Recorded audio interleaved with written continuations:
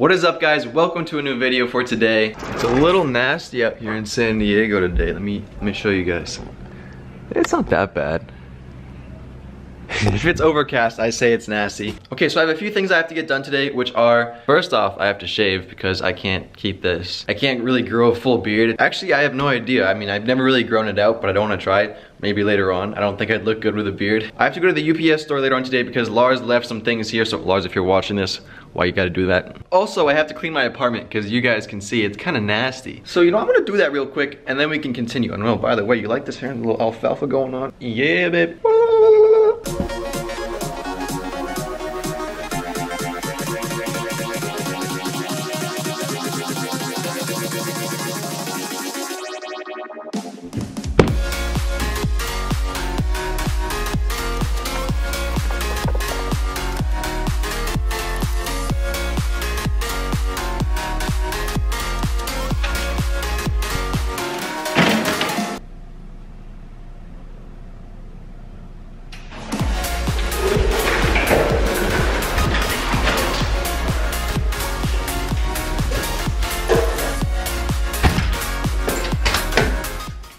Alright, this isn't bad for now. I'll take it. As you guys can obviously see, I don't have a TV in my apartment, so I bought this projector. And honestly, it's not really that good. I spent 80 bucks on it, so I was like, alright. The reviews on Amazon are really good, so I was like, okay, this is like a legit projector and I can use it and I can play Xbox with it, because that's really only the reason why I bought it. But it's really bad, to be honest. It's like super blurry and I can't play it during the day, which is good because also I play all day, I guess. But it was worth a shot.